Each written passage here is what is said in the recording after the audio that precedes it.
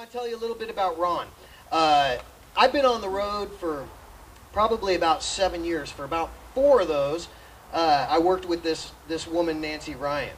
Nancy and I, for about a year, were listening to the same Ron Schock CD over and over and just about pissing ourselves on the road. When you read on the flyer, legendary comic, ladies and gentlemen, that's not advertising. This guy, ask any comic working today, they got a Schock story. He's been doing it for a very long time. He was the last of the new comics to appear on The Tonight Show with Johnny Carson. The Las Vegas Review calls him the best American storyteller since Will Rogers. Ladies and gentlemen, please welcome to the stage, very good friend, I hope, for many years to come. I want him to kick ass here at Comedy in the Park. Ladies and gentlemen, Ron Schock.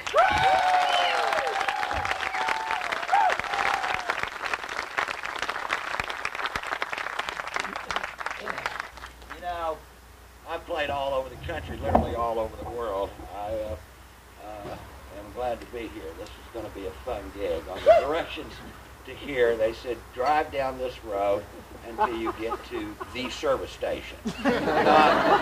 Not a brand name, no, not a Shell station, the service station, and it's across the street. That was my directions to the gig.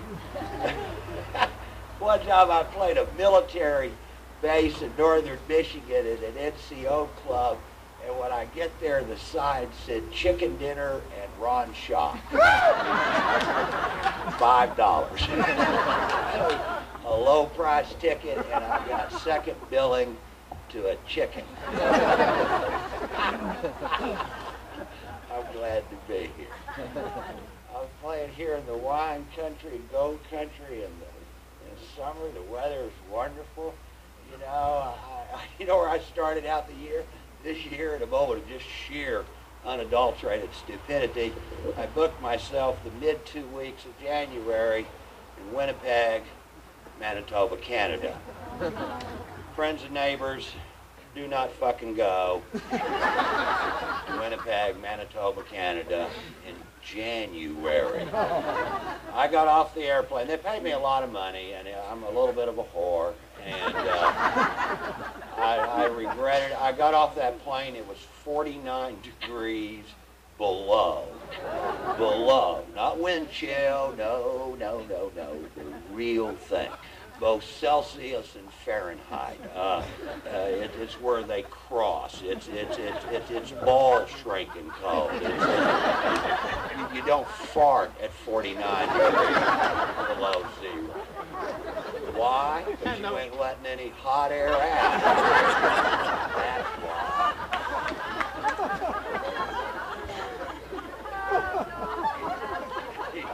You had a dog, you let him out and do his business, you find him attached to a tree by an icicle.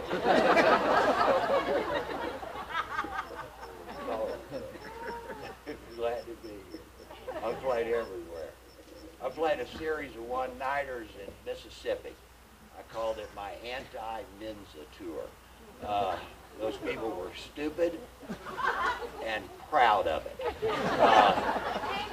Amen. I had a crowd.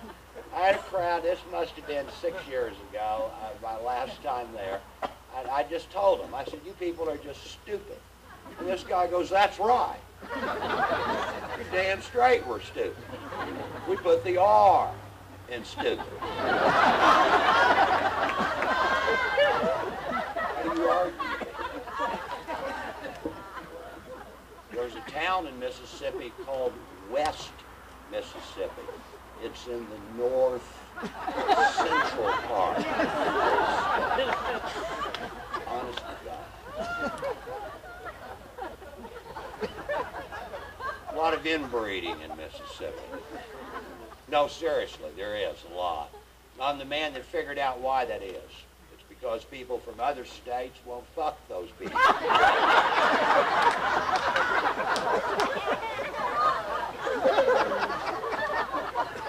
Think it through.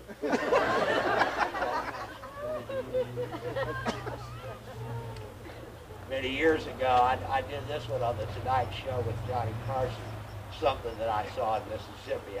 There's probably a bounty on me in Mississippi. I've talked so bad about those people for so many years now. They got wanted posters, but it's spelled wrong. We're number 50. They're weird. You know, you see people selling things alongside the road. They build stands and sell fruit and vegetables, etc. In Mississippi, I saw a guy built a stand alongside a freeway in the middle of nowhere selling van seats. That's it, seats for a van. Nothing else in the middle of nowhere. Oh, who in the hell is the target market here? Who's buying van seats in the middle of it? Is there somebody in Mississippi driving that freeway that goes, you know, Myrtle, driving this here van, standing up, we're getting to be downright uncomfortable. No, I like the van. I like the van. I'm saying if I had something to sit down on, here, watch this, Merle, watch this, watch, when I gotta shift the goddamn gears. I'll tell you what, Myrtle, keep your eyes open, baby. You see somebody selling van seats, well,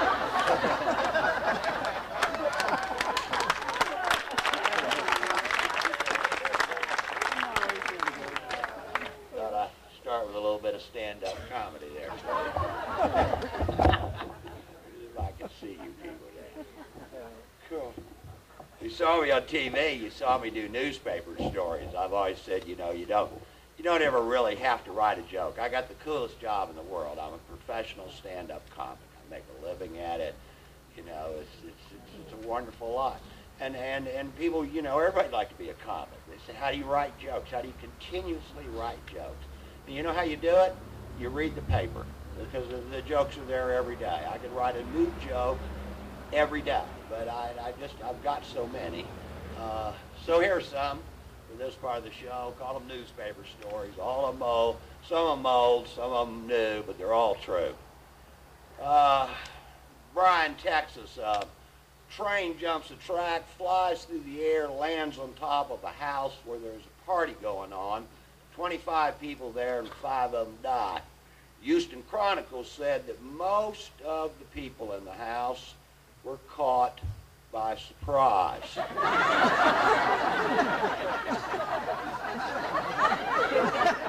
Not all of them.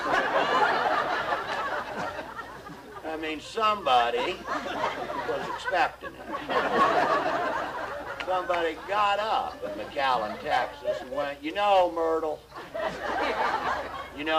I wouldn't be a bit goddamn surprised if a locomotive doesn't fall on our fucking head today.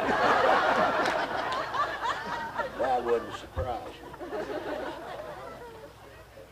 me. The Miami Herald was a story about a man who got killed by a duck.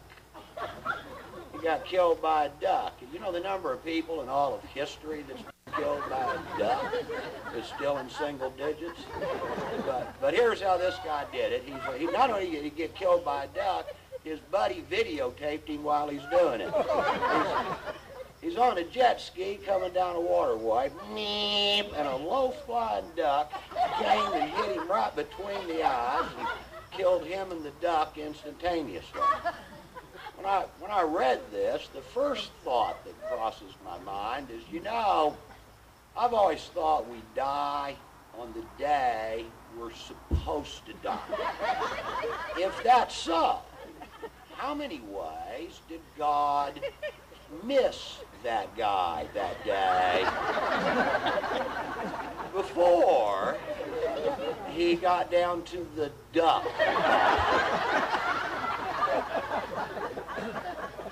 That was my first thought. My second thought was, screw it, maybe he died because it was the duck stayed together.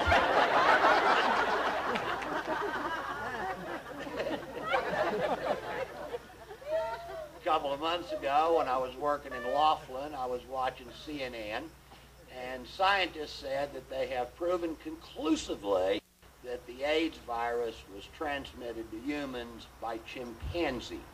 However, they do not know how. I have a theory. One night, some drunk fella in Arago thought, God damn, that's an ugly woman. But it's late, man. I like the way she talks, you know.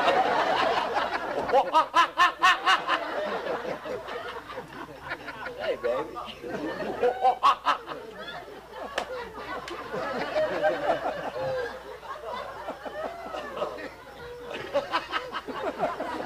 I worry about myself. This is what I did from the Tonight Show. This is an old one. It's probably my favorite newspaper story of all time. Bryan, Texas, a body of a man is found. He's been shot 5 times in the chest with a bolt-action .22 caliber rifle. They find the weapon lying next to the body. The district attorney, coroner, and sheriff of Bryan, Texas determined this was an obvious open and shut case of suicide. All right, let me hit the key points for you again. He was shot 5 times in the chest with a bolt-action .22 caliber rifle. Now, for those of you out here in the park tonight that have never fired a bolt-action rifle, let me give you a little quick demonstration. It's a rather unique sort of weapon and not the one that I personally would have chosen for suicide. But what do I know? Here's what I know. I know it's a rifle. And if you picture me holding a rifle in the normal position, like I'm going to shoot that away, you'll notice a little lever right here. This lever is attached to a bolt set in a groove up on top of the rifle, which is why they call it a bolt-action rifle. To operate this weapon, you hold the entire 8.7 pounds of the weapon in your left hand. Take your right hand, grab this lever, pull it up, and pull the bolt back towards you. And what this does, it ejects or throws out one used shell casing. Beep, beep, beep, beep, beep, beep. You take one new .22 caliber shell, it's a little bitty teeny tiny shell, and you slot. Now you realize this becomes progressively harder with 3 or 4 bullets already smack dab in the middle of your chest, okay? It's getting a little harder to do this sequence. Slide it in the little bitty teeny tiny chamber, take the lever, grab, push it forward, pull the bolt down like this. The rifle is now loaded, but it's facing in the wrong damn direction. So you got to turn that sucker around, and by grabbing the barrel and placing it here against your chest, you can reach out, stretch your arm out, hook your thumb backwards in the trigger. You are now ready to shoot yourself. Boom! One more time. After which, you're going to have to pick your ass from up off of the ground. You're going to have to relocate the rifle, assuming you would have dropped it when the bullet went into your chest, causing massive hemorrhaging in your lungs. You would have gone, oh shit, and fallen down. And then, brothers and sisters, you would have to repeat the procedure until you are dead. To shoot yourself 5 times in the chest with a bolt-action .22 caliber rifle requires a degree of determination that I do not possess. I think if I shot myself, 3 times, and found to my surprise and chagrin that I was still alive, I'm afraid I'm just going to say, fuck it. Fuck it. I can live with this.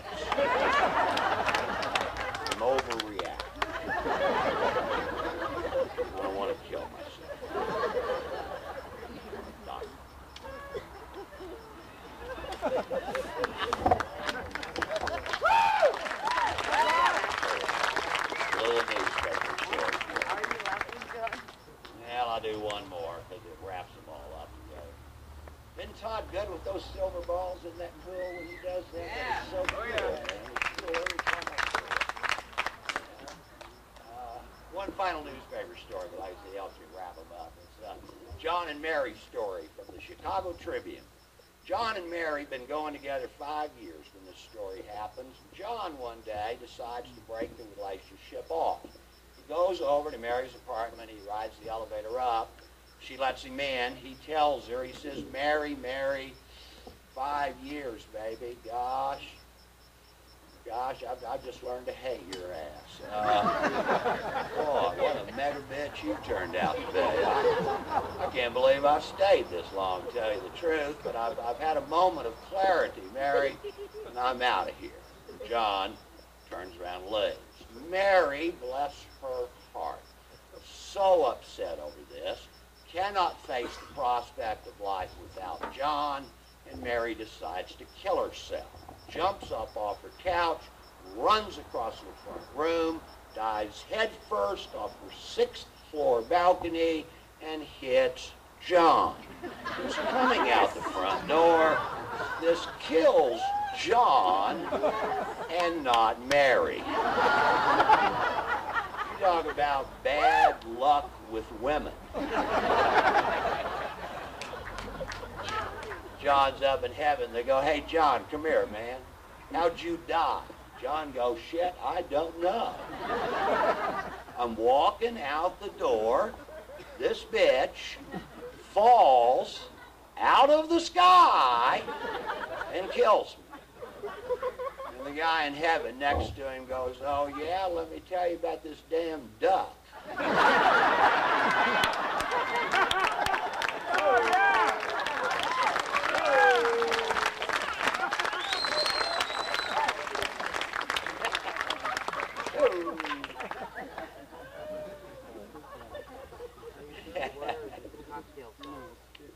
I'll give you a little bio. I'm going to do some personal stories here.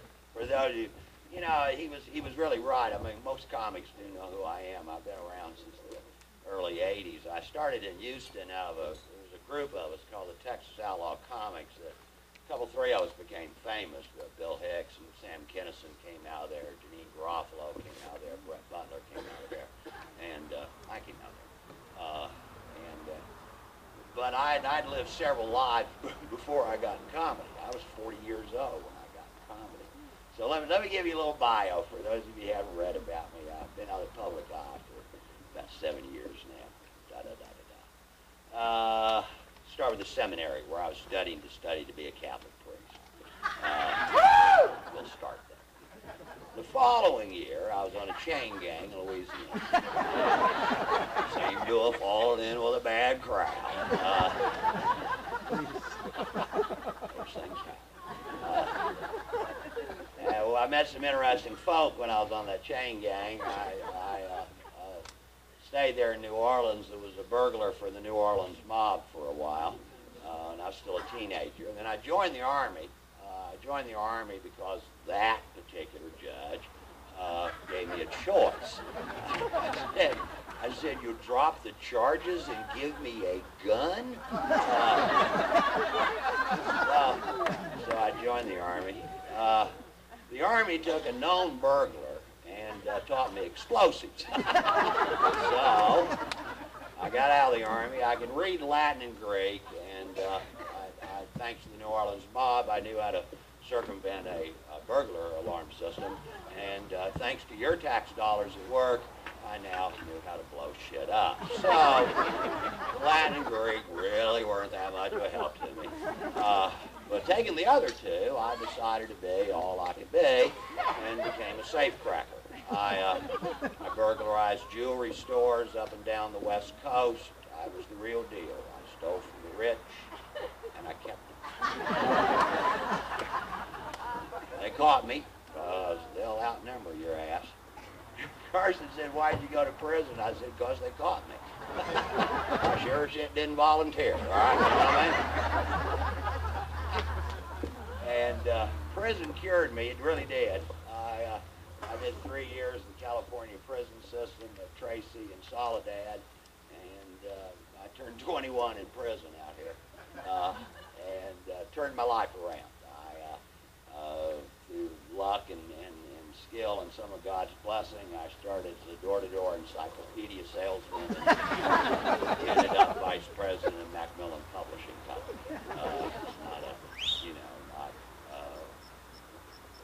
Not your average story, you know what I mean? And at age 40, I quit all of that and became a stand-up comic. I just basically called in sick one day. I am sick and fucking tired. Oral Roberts motivated me to get in comedy. You know who Oral Roberts is? He's the founder and president of Oral Roberts University in Tulsa, Oklahoma. The longest running television show in America is the Oral Roberts television show. It's still on. In 1983, I was working for Macmillan, and I pick up my morning newspaper, and there was a headline that changed my life. I didn't know it at the time, but it changed my life. And that headline said, today, Oral Roberts said that a 900-foot tall, floating up in the air Jesus had appeared to him for private consultation. I'll repeat what I just said. He said a 900-foot tall. It's really imperative that we all have the same general idea of how tall that is, because it's going to make the joke a lot damn funnier, all right? 900 feet is 3 football fields on top of one another. It is almost exactly the same height as the Transamerica Pyramid in San Francisco, if you want a point of reference. A 900-foot tall, floating up in the air, Jesus had appeared to him for private consultation. First 2 words that sprang to my mind when I read this were bullshit. But I thought, well, the press is taking him out of context, that nobody would really say that. So I wrote on company stationery to Oral Roberts University and asked for their press release. What did he say happened, right? And I got it back, and a comedy career was born, because this is what he said happened. I quote verbatim, quotation marks. This was at 3:30 in the afternoon in downtown Tulsa, quotation marks. I turned around, that's how he talks. I turned around, and there he was, a 900-foot tall Jesus floating alongside the road. Those eyes, oh, those eyes, there I was, eye to eye with the Lord, end of quote.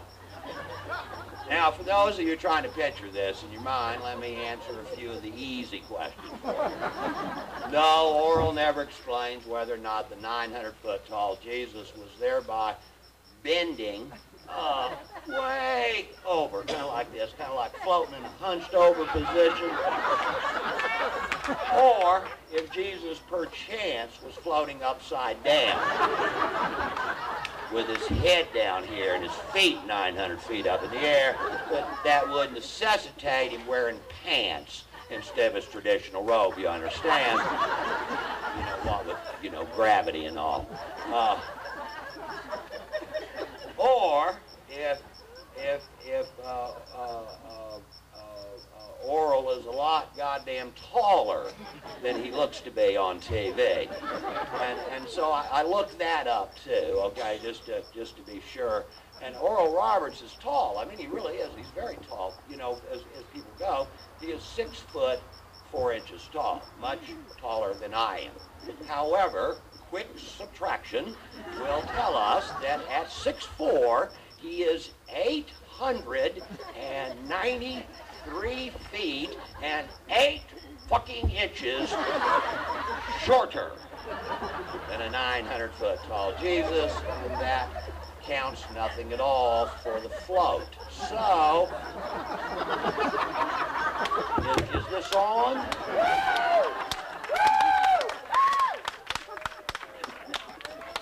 So he can't be seeing eyeball to eyeball from across the street. The angle at the apex would be a little acute. However, the question is not did they see eye to eye. The question is, did it happen at all?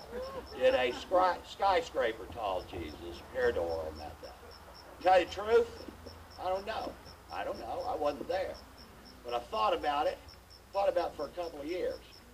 When I figured out the answer, I got into comedy. There's only 4 things that could have happened on that day. I just don't know which one did. So I'll give you all 4 and you make up your own mind, all right? Oral says a 900-foot tall Jesus appeared to him. He'll look you dead in the eye today and tell you that. But a 900-foot tall, floating up in the air Jesus appeared to him. Possibility, amen, brother. Possibility number 1 is maybe on that beautiful day in May, Brother Oral Roberts went stone cold fucking crazy. That could have happened, okay? It happens to somebody every day. So it could have happened to Oral on that day. Second possibility is maybe on that beautiful day in May, Brother Oral Roberts had in his possession and then went ahead and took some of the very best LSD that's ever come tippy-toeing down the pike. Now, I'm in Northern California. Some of you folk may or have actually done some hallucinogenics, but let me tell you, in the 60s and 70s, I took some massive amounts.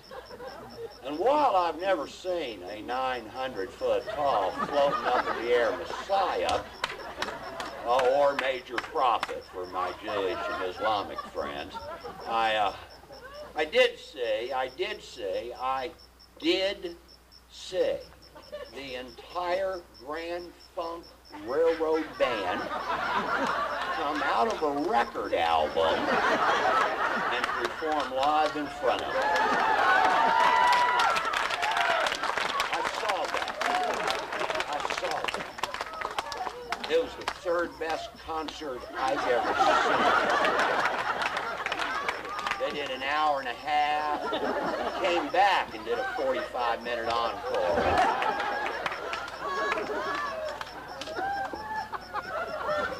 So Oral could have had just slightly better shit than I did.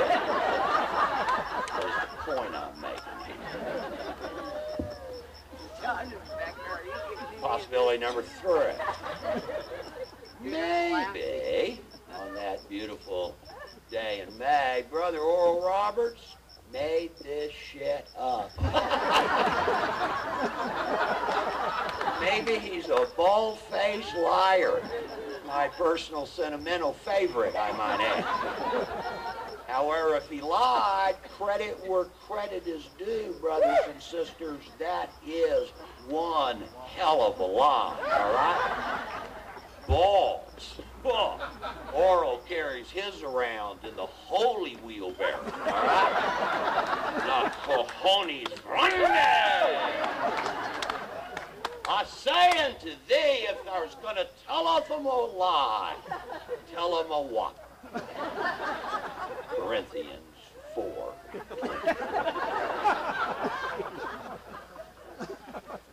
If it's not one of the first 3, and I do believe it is one of the first 3, but if it ain't, possibility number 4, it's true. But to be true, it's got to be true. It's got to be a 900-foot tall Jesus. If that's true, then Oral Roberts would be the hardest man in all of history to impress. Ask yourself, why would Jesus Christ grow to 900 feet tall after he just returned from the dead? He wouldn't need to show off, now would he? He was trying to get Oral's attention, all right? He knew his infinite wisdom. Showed up 10 feet tall or so, Oral shot him off.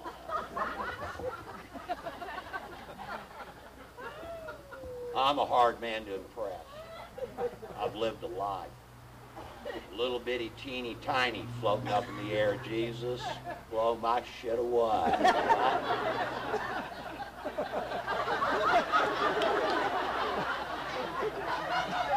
like little anorexic Buddha putting me down. A minuscule Muhammad. Moses, Jacob. Besides, how come nobody else in Tulsa happened to spot this 900 bucks? Don't seem like you missed this on your way home from work.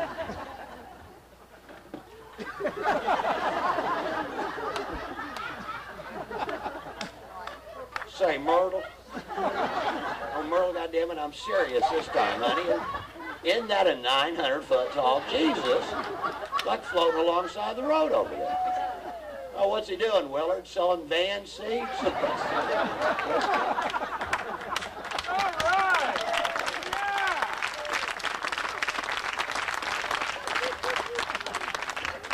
Help you make up your mind of which one of those four you think it is.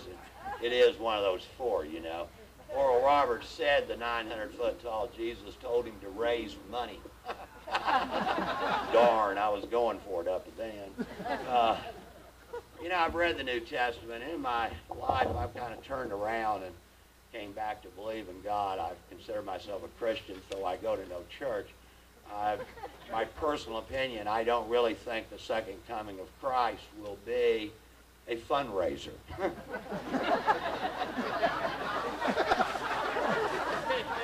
that make me a heretic? I don't really think Christ would grow to 900 feet tall to do anything. It's like really out of character, you know?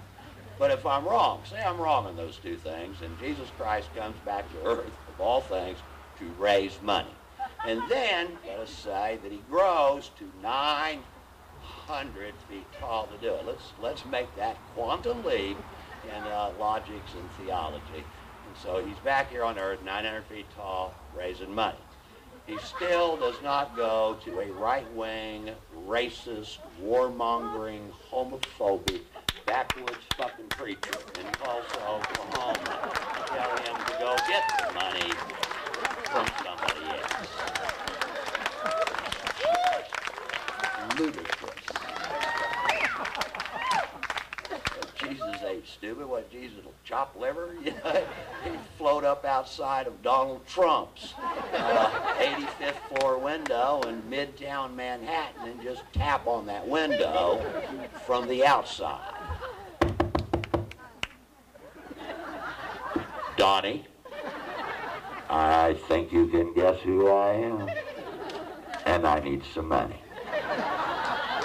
And Trump's gonna go, you betcha. Kind of hoping I could buy my way in.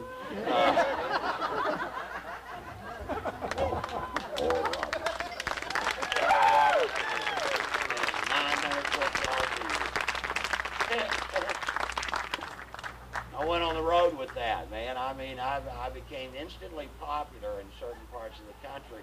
In the South, where all these guys were from, I was popular because I was the outside voice, you know what I mean? Going, that can't be true. And after a while, I mean, they wanted me back to do concerts in the park. And they wanted me, you know, to play the larger theaters and stuff, and I didn't really have enough material. And so I prayed. I said, Lord God, Father of my Father, Lord of my Lords, I need a joke. And the Lord said, Ronnie, here's Jim and Tammy Faye Baker. I said, thank you, Lord. Blessed be thy name. Oh, they were a gift from God. Nobody could write shit this funny. Okay? And they're back. They're like Jason from Friday the 13th, you know? They have to stick a stake in their heart. And they're rewriting history. I love it when they rewrite history. For those of you who don't remember the rather sordid story of Jim and Tammy Faye Baker, ministers of the Lord, what people do remember is he got in a lot of trouble for going to bed with this girl named Jessica Hahn. That was the first thing that happened. And the other preachers across the spectrum acted like Jimmy Baker had just up and killed the Pope. They're just having a conniption. You know, oh, how horrible, how terrible, how could Brother Baker do this? How could Brother Baker do this? How could Brother Baker do this? Oh! How could he go to bed with Jessica Hahn? That was their big question. Well, I saw the nude pictures of Jessica Hahn that appeared several years later in Playboy. I know damn good and well how Jimmy Baker could have. If you didn't see Jessica, she was, at the time this happened, she was a 22-year-old, tall, long-legged, round-bottomed, full-breasted, hard-nippled, auburn-haired, hazel-eyed young beauty. Jimmy Baker had been married to Tammy Faye Baker for 19 goddamn years. Get that picture in your mind. Waking up next to Tammy Faye. That's how you start your day. And the eighth level of the seventh level, the eighth circle of the seventh level of Dante's hell. That little squeaky voice. Shut up! Shut me! You're a demon! Shut up! After 19 years of Tammy Faye, Jimmy Baker deserved something else. And the joke would have ended because Americans are forgiving people. We would have looked at this beautiful Jessica Hahn, and then we would have looked at Tammy and gone, you know, don't make a habit of it, you know what I mean? But who wants to throw that first stone, you know? Not me, brother, not me. And it would have ended right there. But then, because God loves a great complicated joke, we found out that Jimmy Baker paid Jessica Hahn for this role in the hay. He just didn't give her a couple $100. He gave her $265,000 for one roll in the hay. One roll, $265,000, $250,000 and some change for one time. And I could hear female thought waves just zooming by my ear. Well, I would have fucked him for it.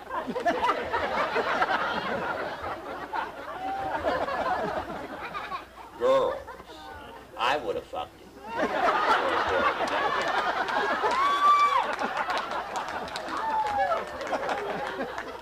need the money. Sorry.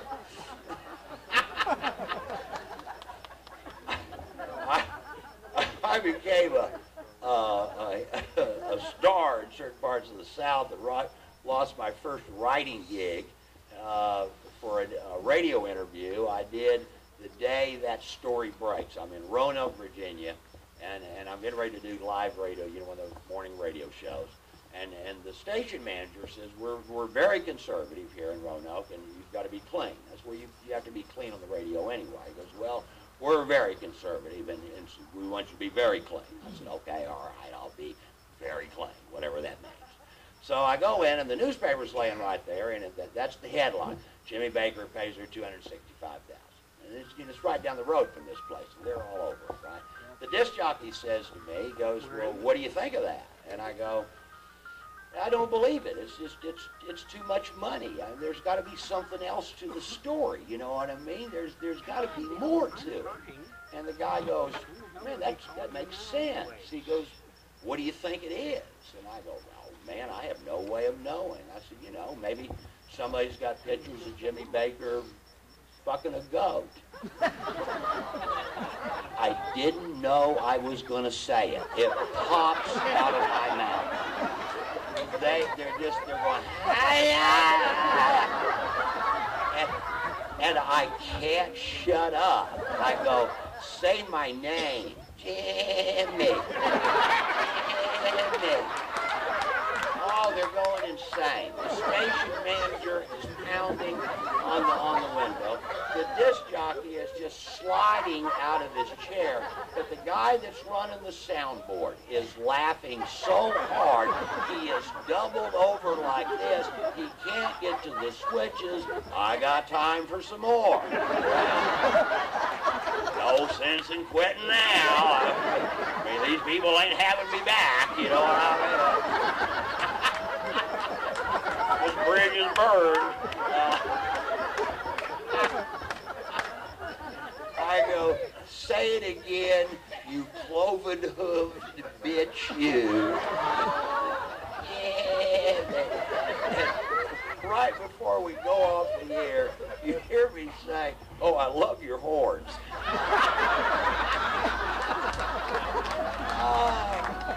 I was off the air and NBC fired me that afternoon. Fuck them if they can't take a goat.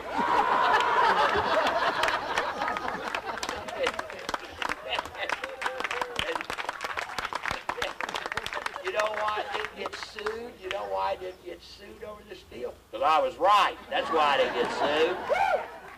I mean, I wasn't right about the goat per se, but I was right about the premise. They were covering up a lot more than just a little roll in the hay with Jessica. They were organized crime, and don't ever let them tell you anything else.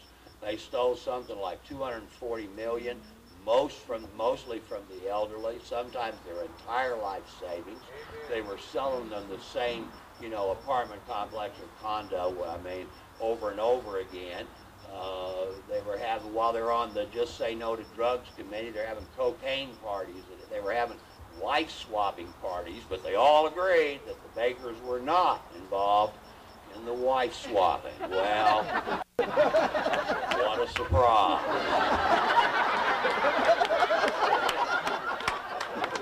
What do I get for jamming? The goat. Goat's going no way. Jimmy Baker went to prison. He was convicted over 100 different felonies. There were 16 other ministers that went to prison too. I mean, it wasn't bookkeeping, it wasn't a mistake, it was organized crime. And of these other 16 ministers, the only thing, just one final thought on the caliber of these people, the only thing that any of them ever called a press conference and denied doing, of all the things that were said about them and said in court, the drugs, the theft, the fraud, etc., the only thing that any of them ever called a press conference and said, I didn't do that, was the wife swapping with Jim and Tammy Fatt. It's like, that's where they drew the line. All right, okay, all right, I stole the money.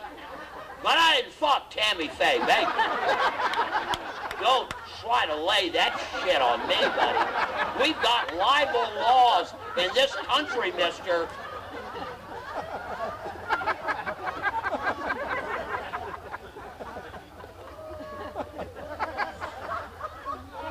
Glad to be here.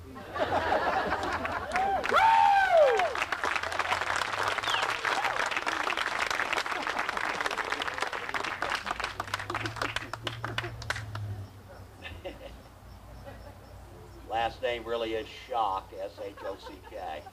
It's not a stage name, it's my family name. Our name used to be Shock Folovinsky. Isn't that a great sounding name? Shock Folovinsky.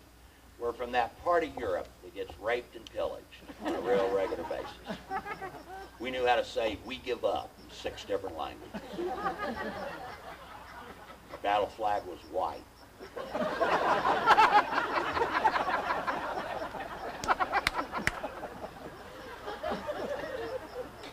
1900, one of the Shock Folovinsky said, let's move. We're in the way here.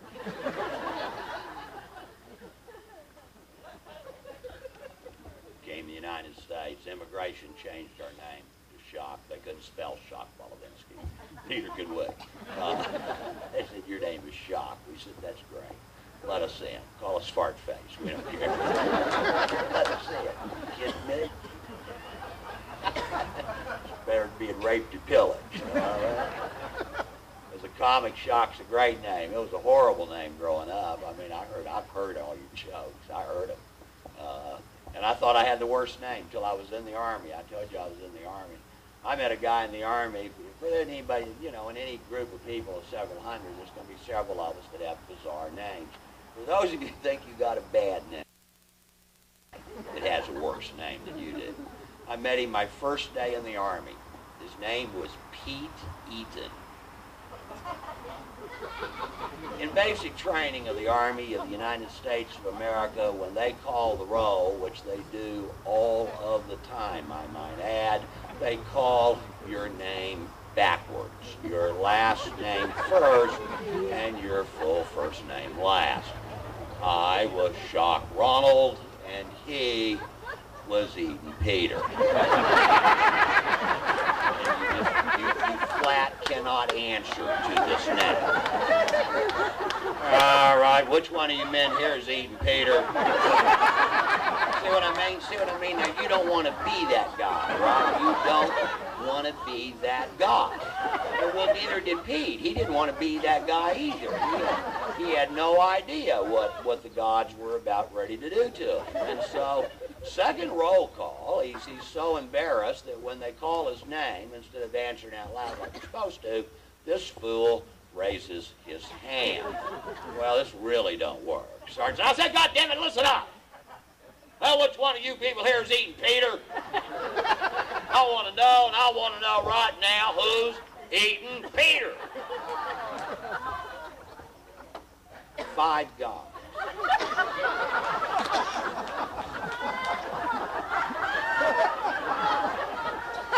Came out of the closet.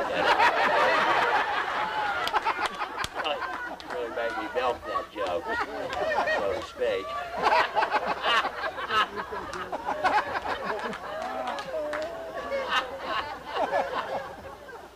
Oh, shit.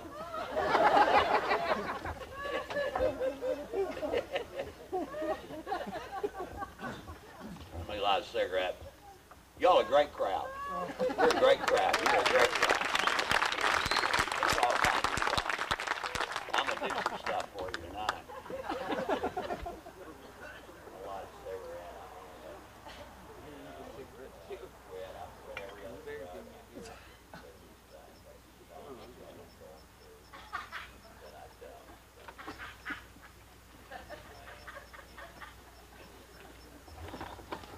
I won't burn your place down, Steve. You know, some of the non-smokers are getting out of line. I was at LAX, and I was outside at the Los Angeles International Airport getting ready to light a cigarette. And this woman goes out of her way. I mean, I'm not in her goddamn way. I'm over the smoker's corner. And she, you know, decides it's her civic responsibility, I guess, to come straighten my ass up.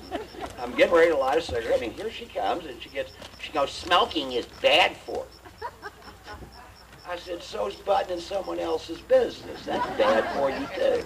Matter of fact, recent surveys by the American Medical Association have shown that butting in someone else's business is 17 times more fatal than smoking is.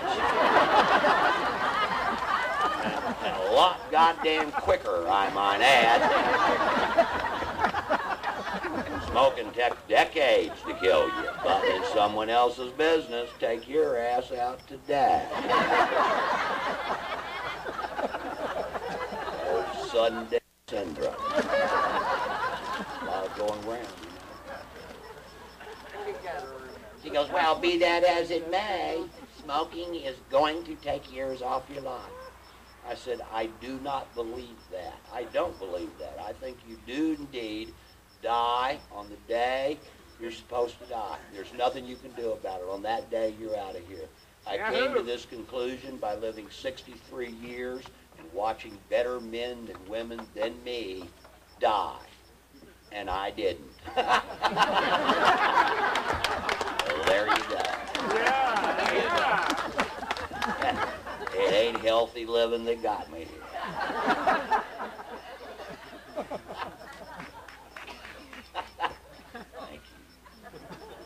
But if I'm wrong and cigarettes take years off my life, well, guess goddamn what? Takes them off the back end, okay? I ain't lost a year one up to now. What years am I going to lose? They didn't get year 29. Oh, goddamn, that was a good year. You know what years we risk with our vices? The last 10. That last wonderful golden decade that we're all looking forward to. You know, between 91 and 100. The Kevorkian years.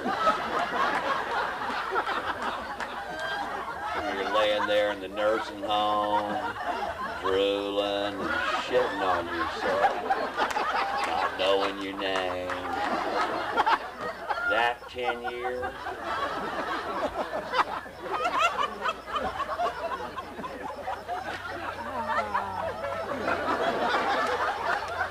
Fuck that 10 years.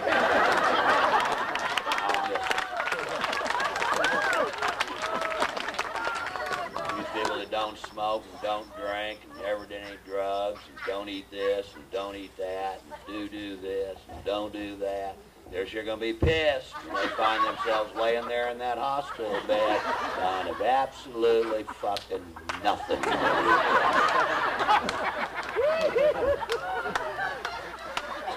You died anyway. Ain't that a bitch?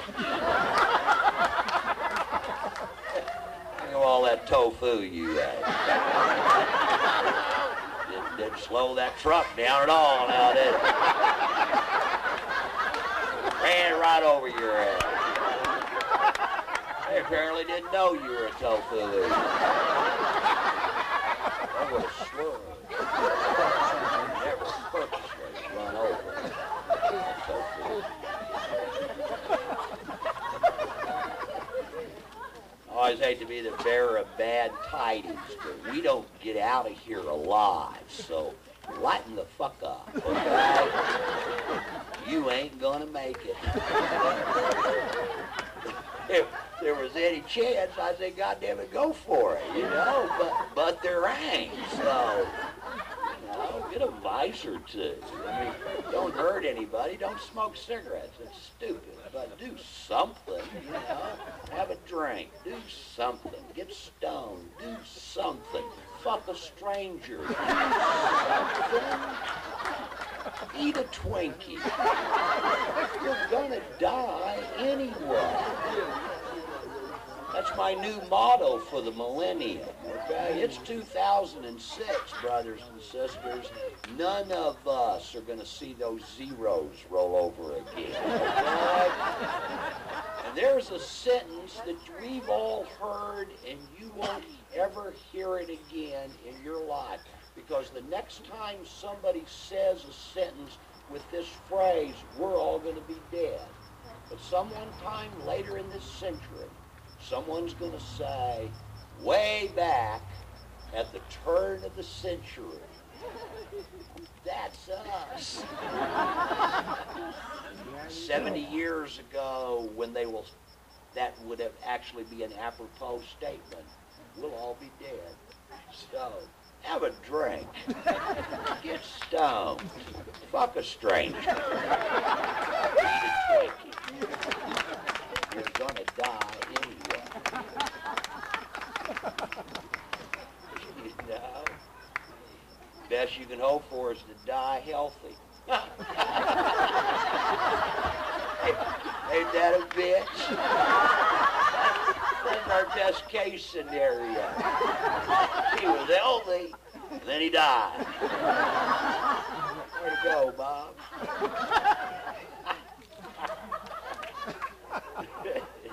Have a drink. Fuck a stranger. Eat a Twinkie. If I start drinking, I get the sequence mixed up. Have you get me off the stage. I'll eat a stranger. I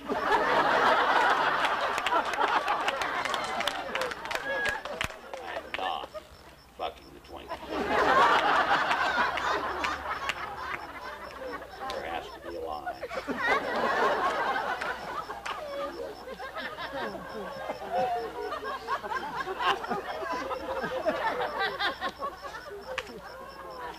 You don't know when you're going to die, you know? You don't know when you're going to die. Jesus Christ said, death shall come into thee like a thief in the night. Like a thief in the night. Isn't that a great turn of the phrase? Like a thief in the night. I was walking out the door, and this bitch fell out of the sky. Killed me.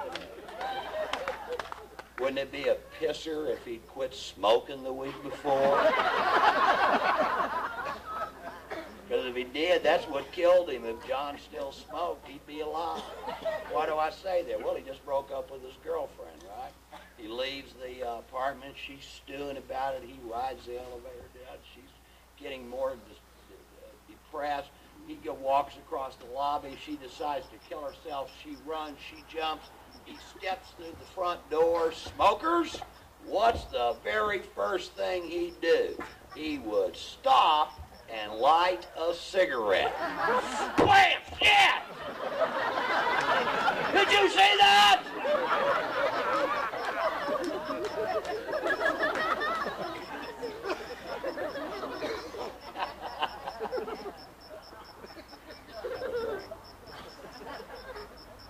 I'm gonna tell you a story.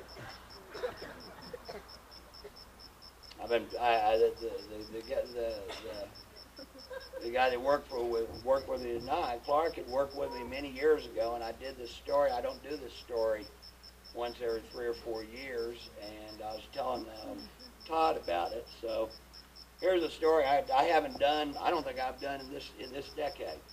I'm going to tell you about the time the Louisiana Highway Patrol shot a car out from underneath me. Oh yeah, like it's happened to you.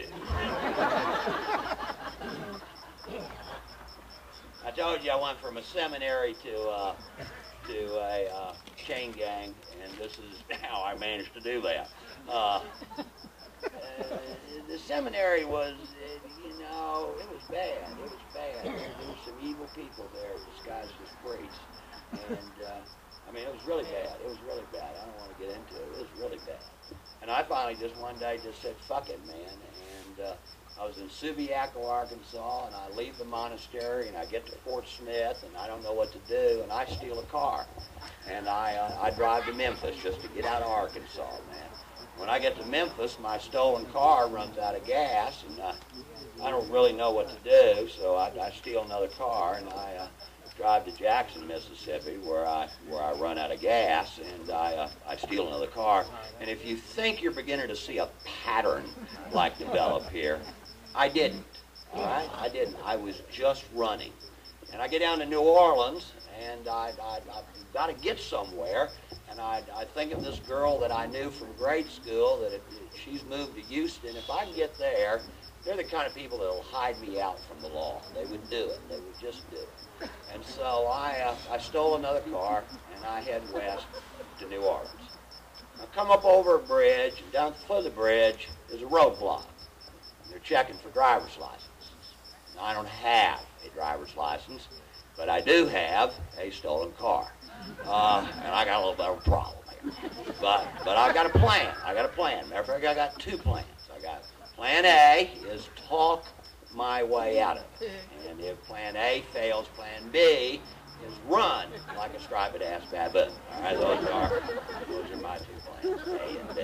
So I pull up to the roadblock, and I'm going to do A. I'm going to talk my way out of it. I am 16 years old. I look like I'm 12.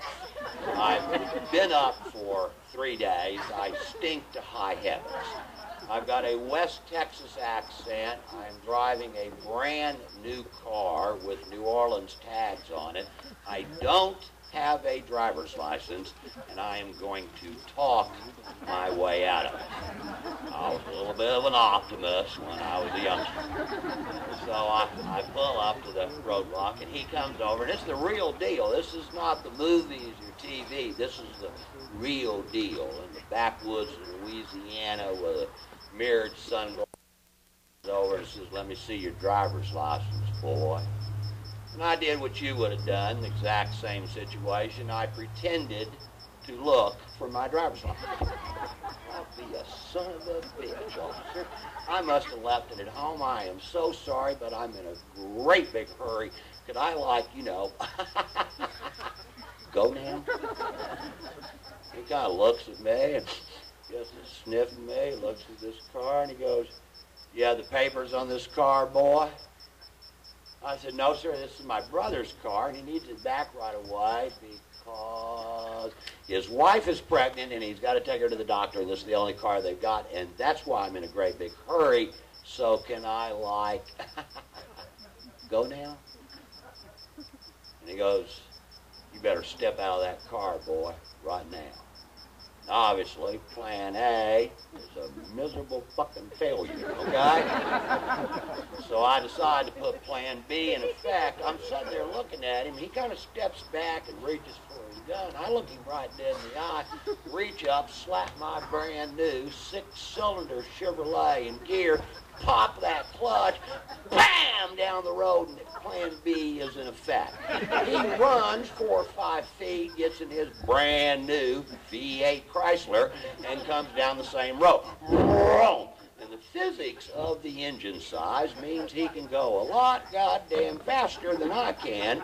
And pretty soon, I'm going down this road together with this Louisiana State Trooper. He's right goddamn there. He's right goddamn there. I cannot shake him. It's a 2-lane road. I pull into oncoming traffic.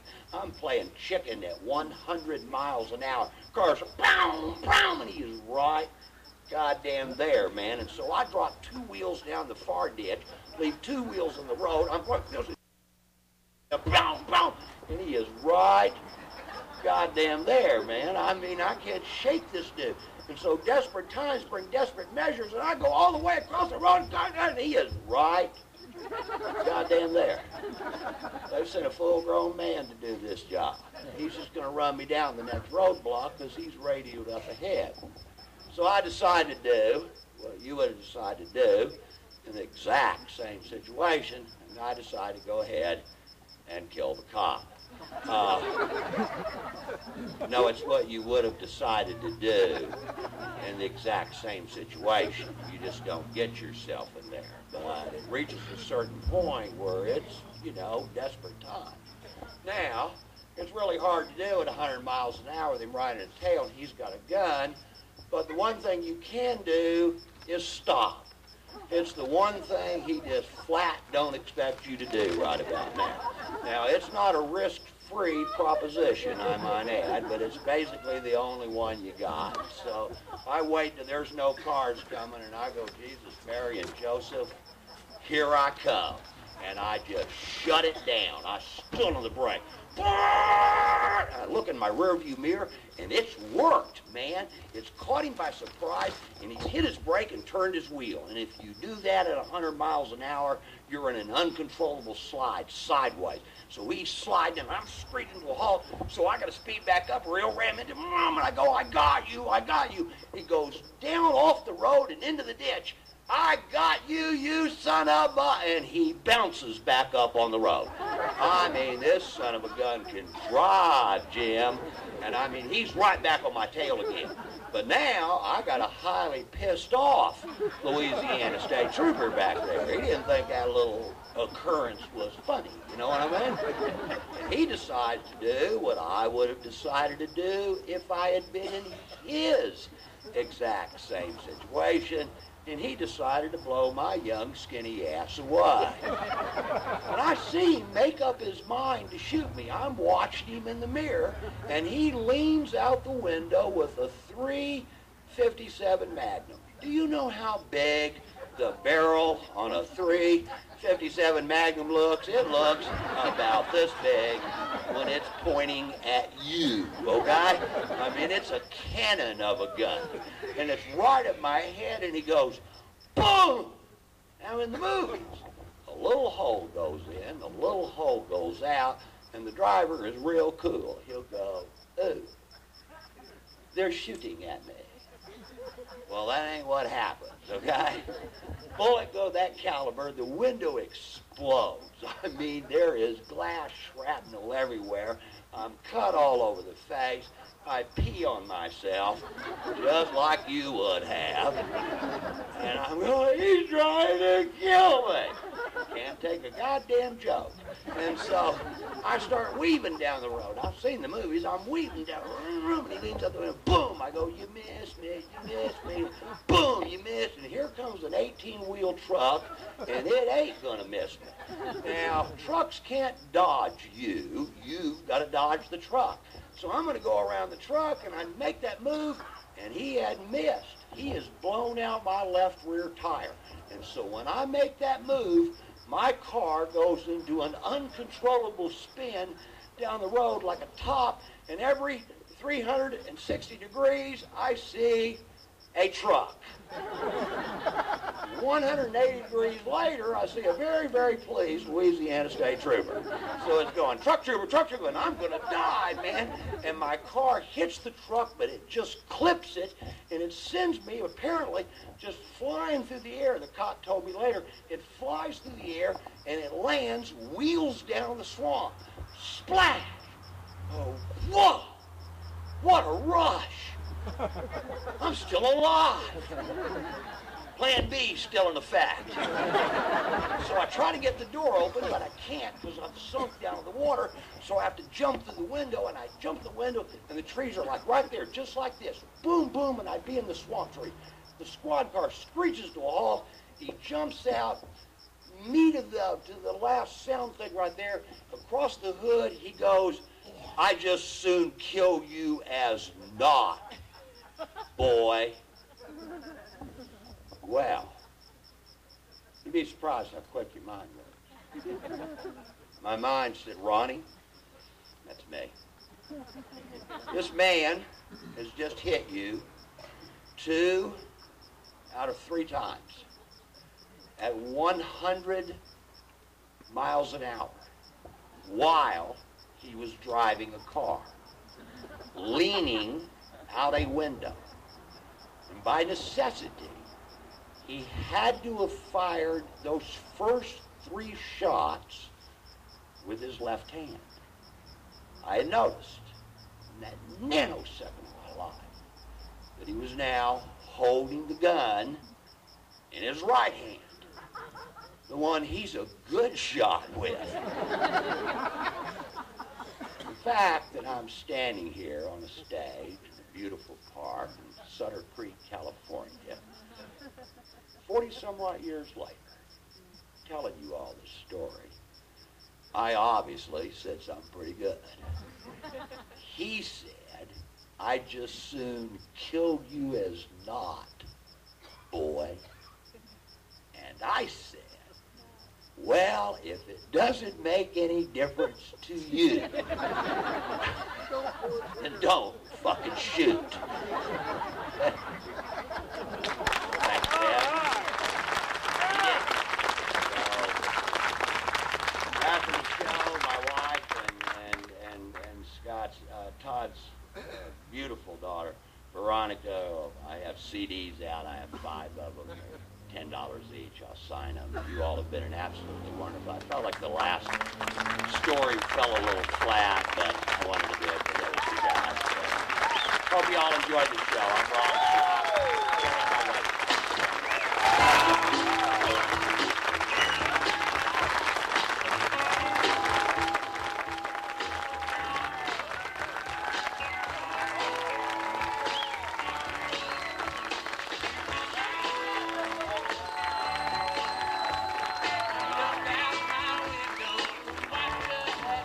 Ladies and gentlemen, that was Ron Shock. That was rock and roll. Oh my God.